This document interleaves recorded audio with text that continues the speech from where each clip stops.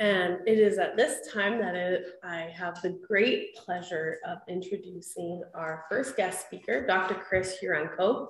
He came to us from Saskatoon. He is the director of the Irene and Doug Schweizer Center. And Chris is going to talk to us today and give us some theological foundation for why, as people of faith, we ought to care about the climate emergency that is facing us, and allow us to have some great conversation and stimulating questions. So without further ado, Dr. Chris. All right, so thank you so much for having me here. So I'm Chris. I live and work on Treaty 6 territory, which is Nihayal lands and the homeland of the Métis Nation. Part of my background is that I've been ecumenically trained, including with a doctorate in theology with a concentration in Christian ecological ethics. And I would have been very happy to talk specifically about climate emergency, but what I understood my task was today was to talk about these two concepts. But if we want to talk about climate emergency, I literally just reviewed a book on climate emergency last night, so we can do that. But this is related. So I've been asked by Tasha and Laura to provide some theological foundations for creation care and ecological conversion. To do that in 15 minutes.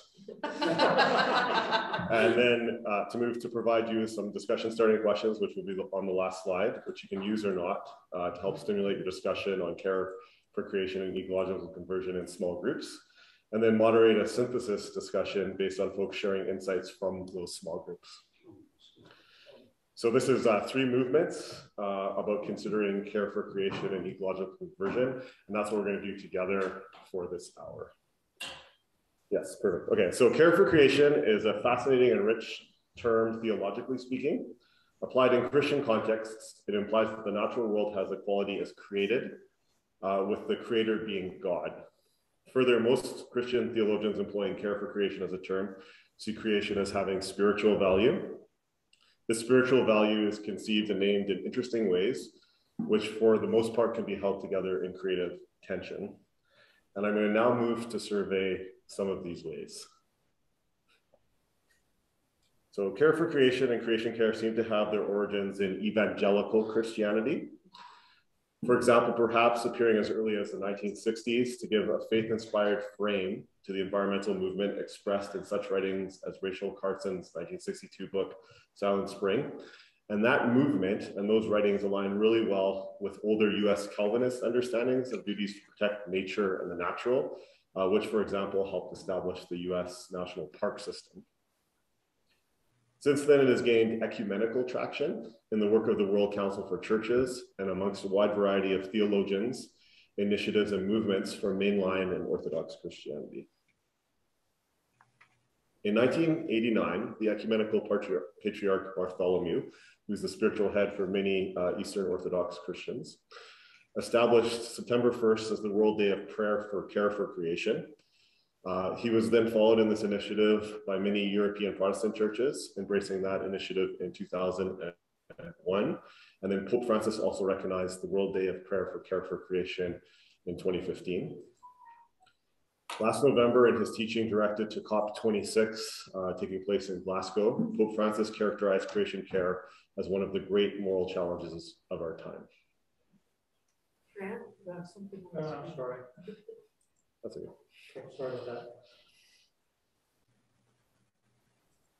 My students would find this hilarious that I could do this so quickly, but here we go. So sources of creation care ethics from academic theologians or for academic theologians. So Francis talked about that moral dimension of creation care, and that moral dimension is really important, and it's never far from the surface for academic theological reflection on care for creation. So to look at some of these sources, any of which we can talk about more after in the discussion period, I just identified sort of 6 that I'll talk through very quickly. So these are prime examples and where people are looking for the source, the theological source of an ethic of caring for creation. So the first one I wanted to mention is the naming of God's creation or God's good world. And this is in a possessive sense, using the possession to say that we don't really own anything, that creation as created belongs to God, properly belongs to God. Famously and somewhat controversially, there's also this idea of the universe as being imaged as the body of God, which is from Sally McFaig, who's ended her life in Canada, just passed away a couple of years ago now. And then there's the Orthodox and biblical inspired concept of the cosmic Christ, that, for example, sees Christ, and this is Christ, the eternal firstborn of creation, as distinct from the person Jesus, sees Christ in all things. And this is a small I incarnation, so that, for example, Christ is even present in the grain of sand. Fourth, there's a reimaging of the Trinity as inseparably linked, and then these names apply to the persons of the Trinity, so Creator, Sustainer, and Redeemer. And then fifth, something that I really find quite appealing myself, is the lived reality of Jesus. Jesus taking on the mantle of the poor Christ, and thus being a model of kenotic, chosen simplicity. So Nick, what is kenosis? It isn't. Oh, okay, Tasha, what is kenosis? Do you remember? Kenosis? Oh, sorry, I was. It's okay, I would tune me out too. Okay, so what is kenosis? Kenosis is a Greek word that means to empty yourself. So what Christ did on the cross, emptied himself to take on our sins. And so Tasha just referenced the radical emptying that takes place, for instance, and most profoundly on the cross, and how someone who is fully human and fully divine can suffer such a fate, endure such a fate. That emptying to be part of all of creation is a really interesting aspect of the cosmic Christ. Self-limitation for growth, right? And then sixth, as kind of an ecological triangle that sees proper relationships to the land and its natural community as inseparable from proper relationships to God and other people. So that if one side of this triangle is broken, the other two sides display damage. Okay, that's a whole course in slide. We get credit. And then, so this idea of ecological conversion draws on comparable and related insights. The term was first used in a prominent Christian context by John Paul II in 2001 to name an aspect of moral conversion that was necessitated by the crises of our time. These are the interlocking crises of biodiversity loss, the climate emergency, the ecological crisis, the social crises, and the cultural crises that he was very fond of expanding upon. So the Laudato Si movement, on which I sit in the Canadian Advisory Circle, defines ecological conversion as follows. It says, it's the transformation of hearts and minds towards greater love of God, each other, and creation. It is a process of acknowledging our contribution to the social and ecological crisis and acting in ways that nurture communion, healing, and renewing our common home.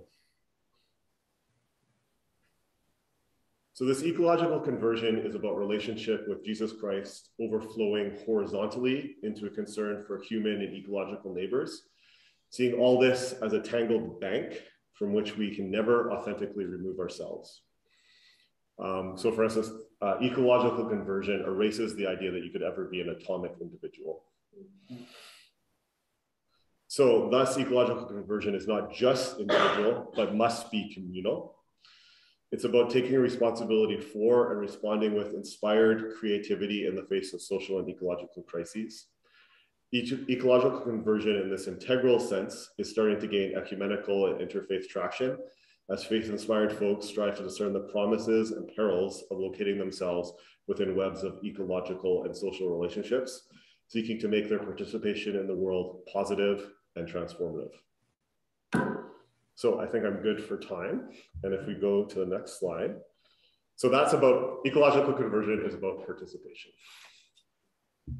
And much more interesting and allowing the conversation to develop more organically is if we break apart and we think about these ideas, and you can add to the three ideas, the climate emergency, if you like, I can handle it. But these are 6 discussion starting questions that are very much leading questions, are things that I would like to talk about if I had more time. So what we were thinking is that maybe at your tables, or maybe combining a couple of tables that have two people, if you could talk either using these questions or something that you feel moved to share, then I'm going to ask in the synthesis portion, which I think will be our main portion, for someone from your group to report back like the insights, the key learnings from this little discussion. I'm going to make sure that we can cover all the topics. If you choose to use these questions, I would like folks that are like going around Nick like this to start from 6 and go up. And then these folks could go from 1 to 3. Okay, so we'll come back together. And what we have is, so that people that are online can hear, we have a microphone that we'll pass around to the tables. And we'll just sort of ask you to report back on insights that emerge from your discussion. They don't have to be related to these questions, but as talking through with this table, you'll see that these are very much leading questions of other topics that I think are important and relevant to talk about. I can also say very briefly and off the top of my head without preparation, theological sources for dealing with the climate emergency are connected to what I talked about. But other things that you can think about is, for instance, the air as the breath of God. That's been very popular. So the life-giving breath of God that's talked about in Genesis 2, if that is the air and you damage the air, then within this reality of connectivity, that can be very harmful to your spiritual and physical well-being. And then other ideas related to ecological justice are really important for the climate emergency. So that basic moral lesson that those who are least responsible are often paying the greatest cost is a form of cosmic injustice. And a lot of people think that God is upset by cosmic injustice and would be disappointed in such outcomes. So I think those are just off the top of my head, two of the main things, but others can emerge organically. So this table, we'll just ask for someone there to sort of talk about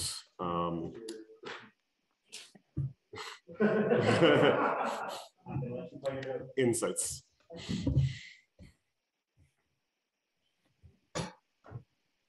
I burst in and you didn't stop me. So. I would like to suggest that maybe Christianity as the way to do this is maybe somewhat suspect in that that Christianity has so much to answer for in terms of being the major colonizer of people, and along with colonization, the complete destruction of the land, and often the enslavement and domination of people in it, and so that you could get there. We might use some of the concepts of Christianity to encourage us on, but in fact, naming it as Christian isn't necessarily the best advertising slogan when you consider what some of the other faiths might do from their origin about how they are connected to the land in the first place. And their religion is integral, and the land is integral to them. And so that I think we have a lot to answer for in not just the connection to the destruction of the land, of course, but European, if we could say it as mainly Christian in history at least, had everything to do with capitalism, which was about saying, let's get all the land we can and say, shall we plant wheat on every aspect? Like we can just look around in this area to see how the natural aspect of it is really given over to making money. And as far as if that being a European and a Christian relation in history, maybe it is as a Christian movement to be ecological is not necessarily a good advertising slogan in the first place.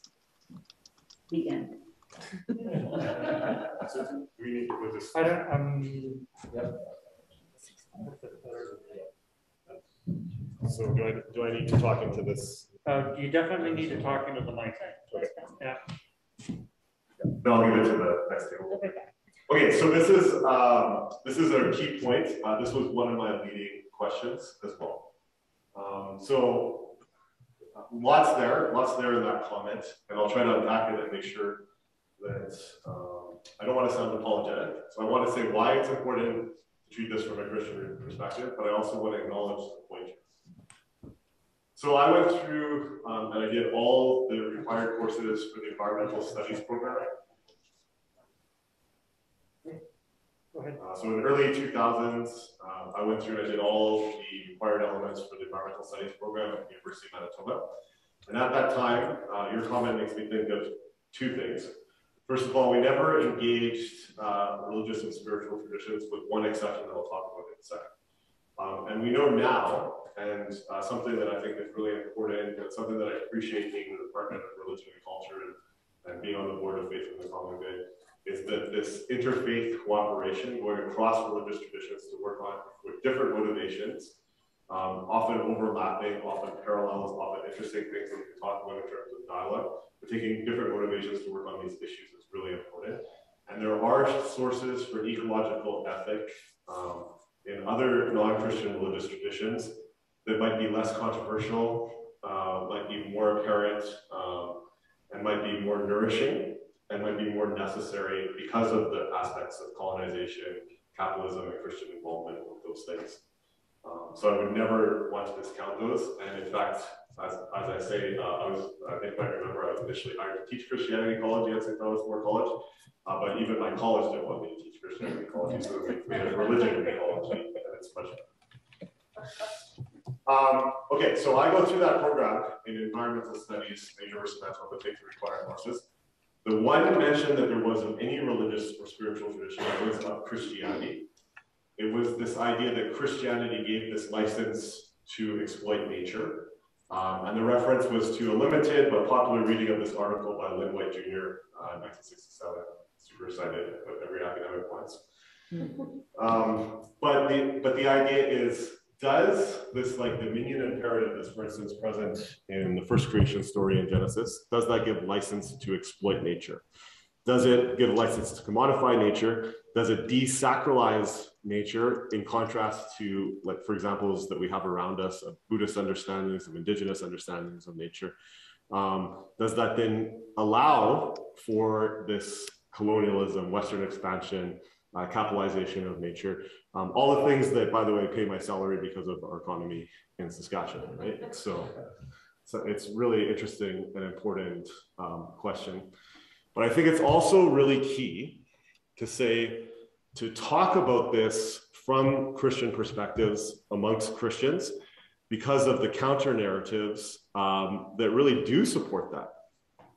So the prime example I already mentioned that I have of this is there was, in Ronald Reagan's cabinet, the Secretary of the Interior was very keen to drill in national parks and to log in national parks. And one of the justifications that he apparently shared in the context of the cabinet was that if we kept that nature intact, it'll delay the second coming of Christ, right? So you have to get things as bad as possible so that Christ will come again to save us.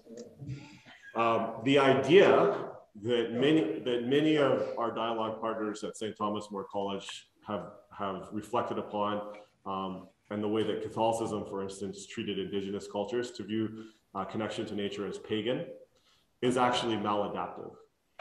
So to show that there's ways to respect nature, to see nature as sacred, to understand Christ's presence in even the grain of sand, right?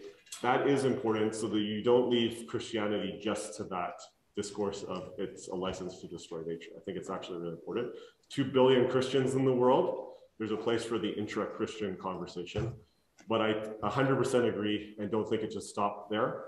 But I think the real challenge today is to be at least pragmatic enough, at least what they call eschatological delay in dialogue, to say, okay, fine, I have Christian beliefs, but I'll put aspects of those aside to work on common projects that are good for humanity and good for the world. And that's really where we need to go. So I hope that addresses kind of that point. Okay, so maybe I'll look at the first one then, care for creation. In our discussion,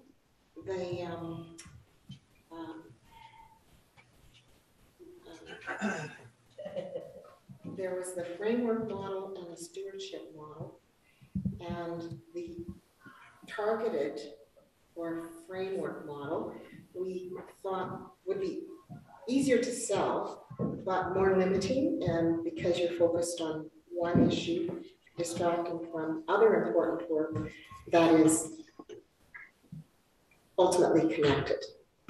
So stewardship advantages were broader. So the advantage of a framework would be you can focus, but the disadvantage is it leaves you working on one thing. In the stewardship model, which I think we agree was our preferred model, the advantages are it is broader, can attract more people who have a different passion for a piece of the work that works towards bringing us towards bettering the world. The disadvantage is that people for stewardship is that people can work in silos and they need to get together and make the connections. So our preferred model in general was the framework, or the stewardship, pardon me, because it is more encompassing and more likely to result in things like networking and making connections and building relationships that touch on other areas, because, you know, as we were saying, for sure in the 5 pillars of KAIROS, there's refugee work, there's justice work, Indigenous justice work, there's climate justice work. And the more you get into it, the more you see that they're all connected. They all touch on each other, they all feed into each other, they all are affected by each other. So we like the framework model. Stewardship model. That's what you get for making me feel. Yeah, so I think this is, so 2 things from your comment that really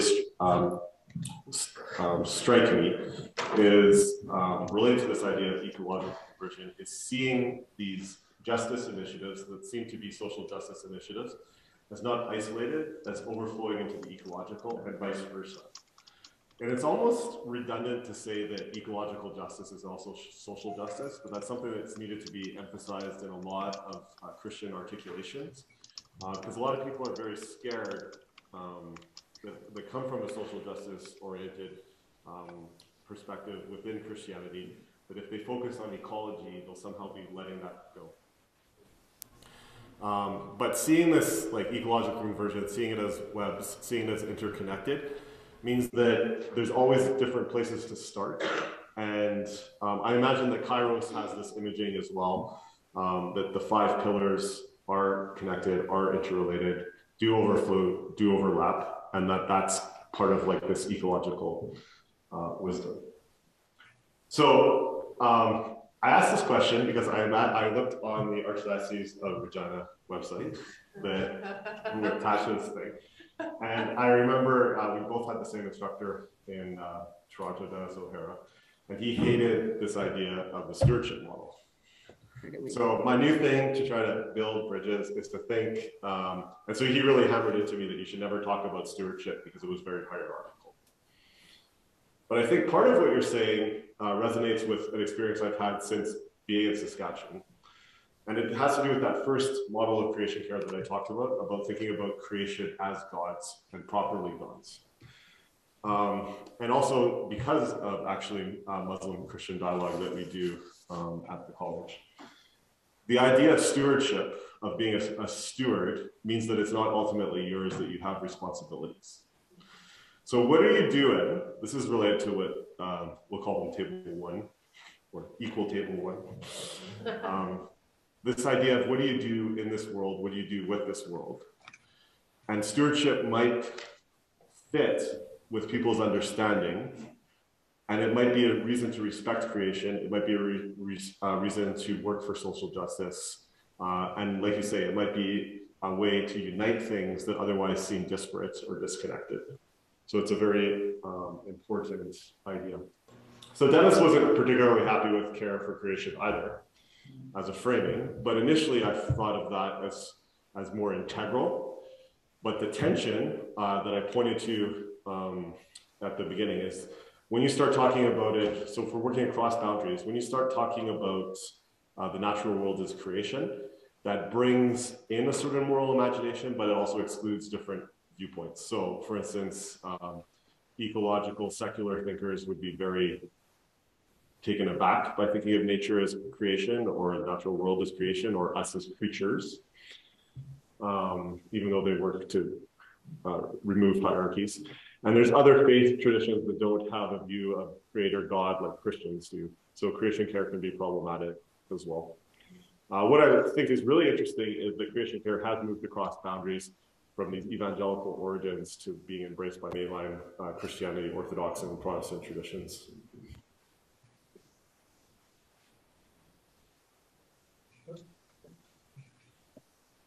That address your. Okay, let's stabilize your house. Okay, so we looked at we started with question 4, because we did, of course, have to do anything in order. So question 4 is, how can ecological conversion be fostered as an essential part of Christian faith life? So we said, it starts with teaching and of course with a spiritual practice. So with prayer, liturgy, solidarity, and that we go back to sources of our faith tradition.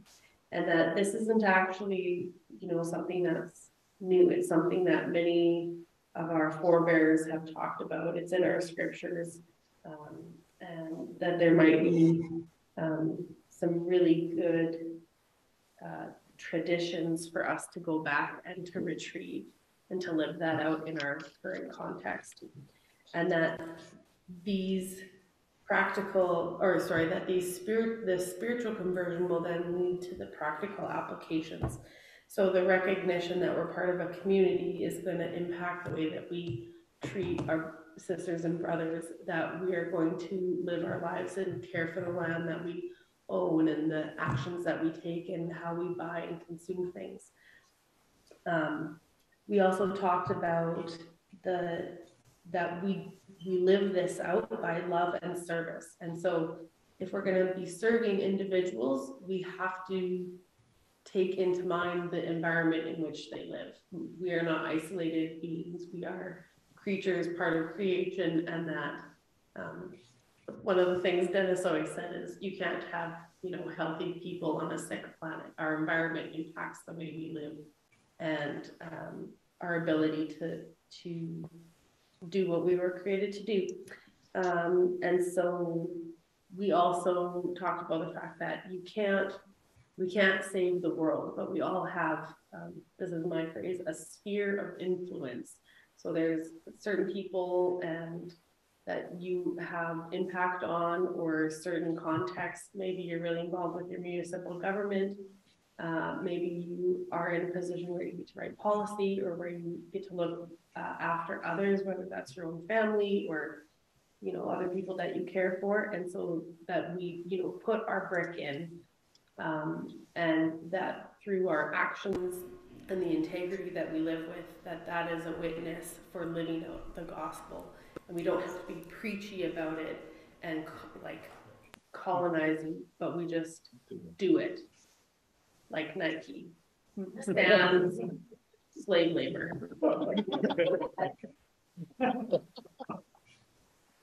I love that.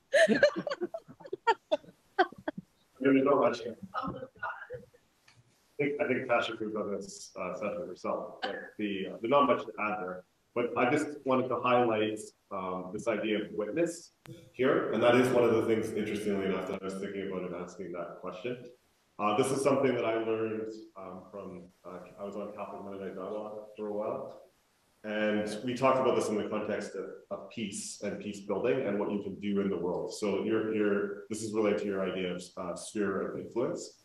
And sometimes you have to say, well, these are the values that I stand for. And maybe I'm not going to be transformative in the sense that I would hope for or imagine or would aspire to, but I can always be a witness for these values. And that you control as in your sphere of influence. And I think that that's pretty profound there. In the spirit of participation, are there people online who have said things? Do you want to be the voice of the online folks? Somebody want to speak up for one of your groups?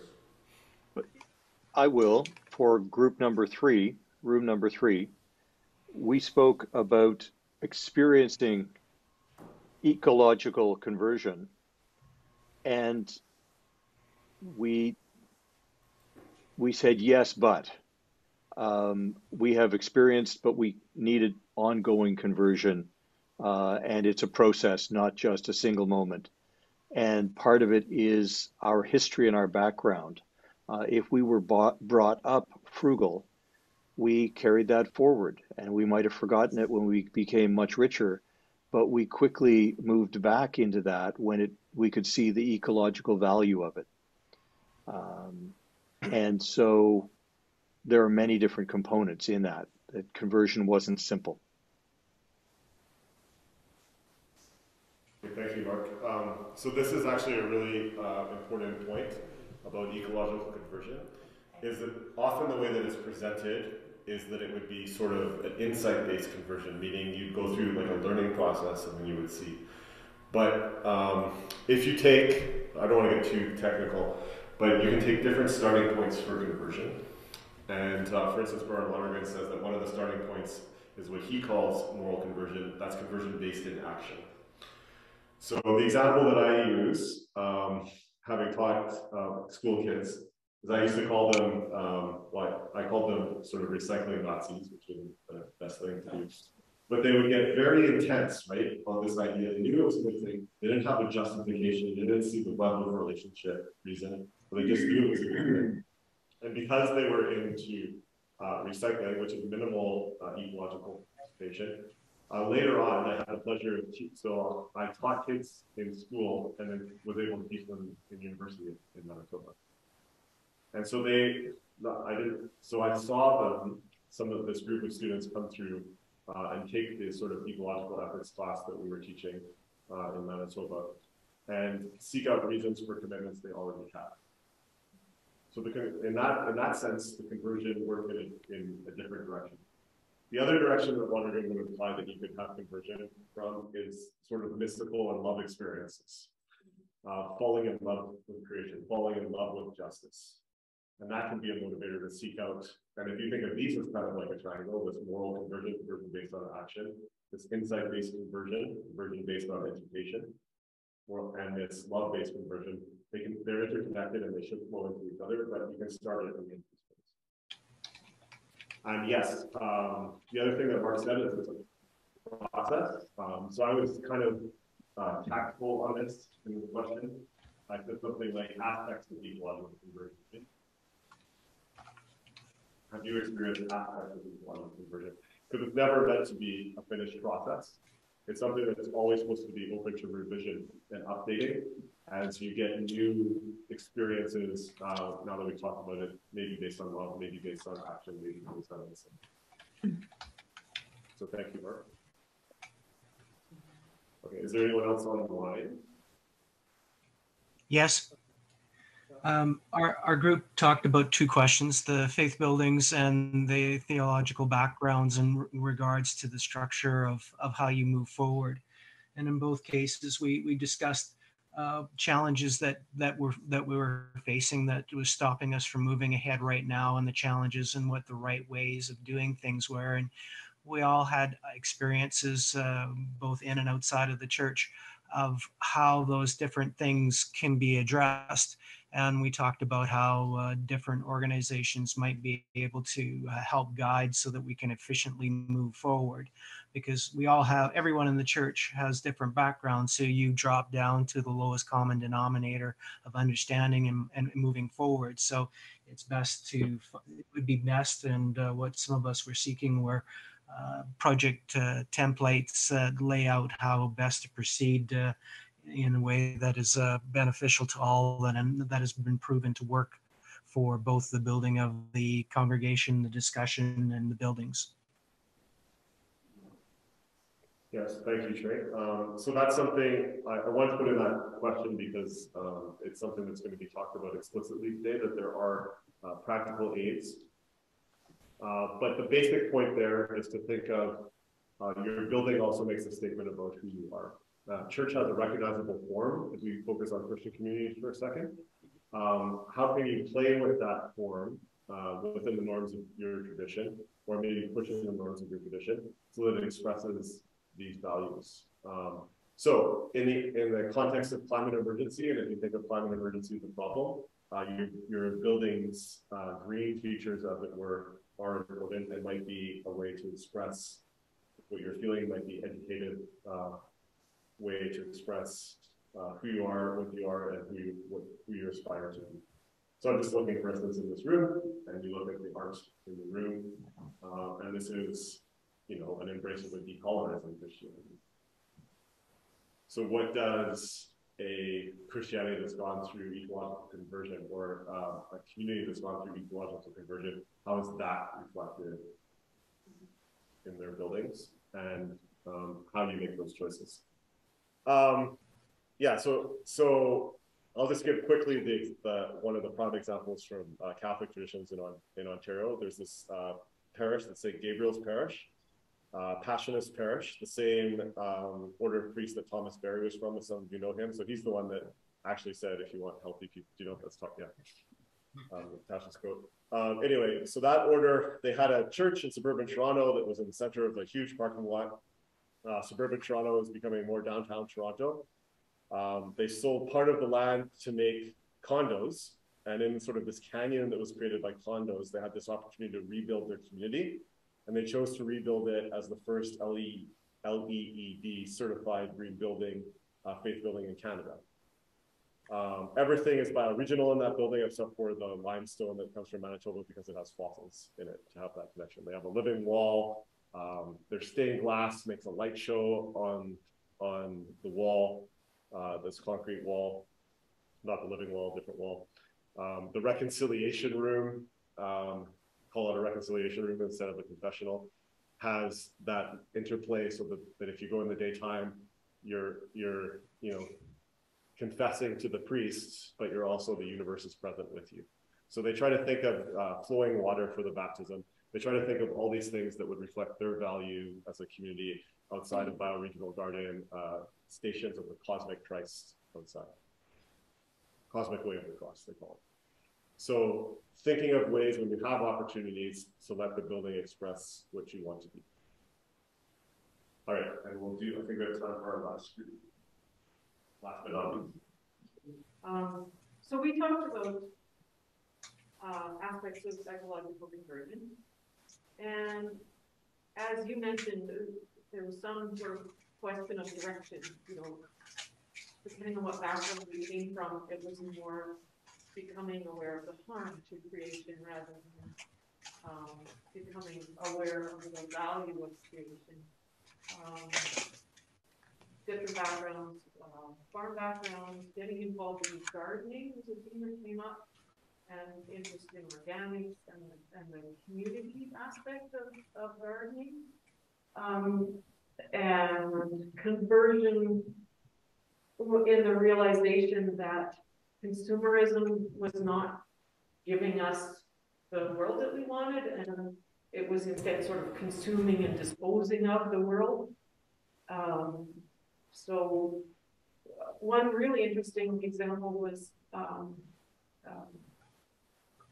a visit to Cuba, and realizing that they had discovered accidental organic farming because they couldn't afford inputs.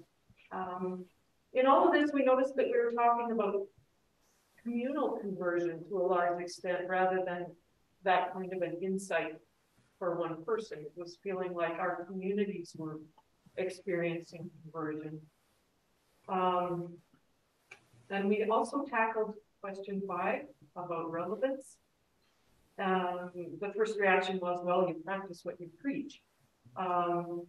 We wondered whether churches could experience renewal if they're seen as leaders on these issues, that people would see the church as more relevant. And then we realized that it's a real challenge sometimes in the church to be in that leadership position, because the church often represents the status quo. There's a feeling that you shouldn't rock the boat. So it's very challenging to the church and the people in it to begin to be about change instead of about upholding traditions, getting along, not upsetting anyone.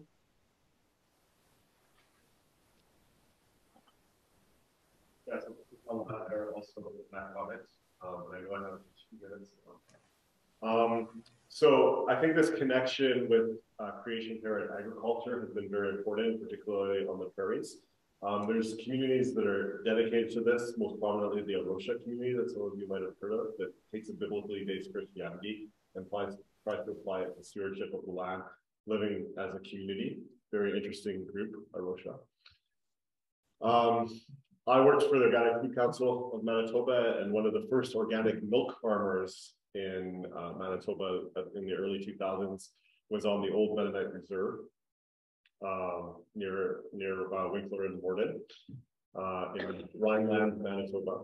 And we went out there, and this is one of the villages that instead of being settled on squares, they allowed them to have strips going out to the square so they could have a village together in the Mennonite settlement. And I was there. They needed some hay bale, and I knew that that's how Gordie Howe got really strong. So I was like keen to do that. And so I stayed overnight when we went for the tour of the facility, their organic milk production facility, and then I stayed overnight with them. And when they found out that I was studying religion, they shared their faith-based motivations for wanting to do this organic work. And I'm not trying to put organics on a pedestal, but for them it was a way to preserve, to enhance, to update their life as a small village in the context where agriculture was getting bigger, inputs were getting bigger, and it didn't seem like farmers were getting bigger. So rethinking the way that like the technology treadmill works is kind of really interesting to me. And I know that this is something, lower intensity agriculture is, for instance, something that the monks at St. Peter's Monastery in Munster, Saskatchewan are very interested in now and working towards as well. Again, as part of their efforts to make so that everything doesn't become Saskatoon, Prince Albert, and Regina, right? That there's other expressions of Saskatchewanian culture. And then the last thing in 1 minute that I'm really drawn to in your comment is this tension between the real struggle that a lot of Christian communities are going through, depending on which community you're part of, a feeling of decline, a feeling of how do we continue, and how that relates to this idea of relevance is connected to prophetic witness, and how costly that prophetic witness can be, and whether that's a cost worth paying. And that's a question, obviously, for each community. But I do admire communities that look beyond decline to think of creative ways that maybe a loss in numbers can mean that then you're a community center. Maybe then you're using your church lot as a community garden. Maybe you have a big church, like in the center of Winnipeg, there's St. Matthew's, Maryland. They do incredible things out of that church because they just don't have the numbers. They made their part of their sanctuary into community housing. They had community gardens. The Manitoba Food Charter was in there. Really interesting opportunities that what others would see as decline creates new possibilities for collaboration. And maybe one of the prime ones right now. So for instance, I'm now involved with the Catherine Donnelly Foundation. That's an effort of the Sisters of Mission Service who don't have the numbers coming in terms of vocation, but want to continue their good work with the Catholics call charism, their charism in other forms, so they fund good projects. So rethinking what you can do with what you have, even if you're experiencing what others might call decline, I think is a really interesting moment for mainline Christians in particular. All right, so that's exactly my time. And I really like to thank, wow. I'd really like to thank Tasha for getting me to come down here. My wife is very grateful to have a day without all these 4 boys, you'll see. So it was an opportunity for all of us, so thank you.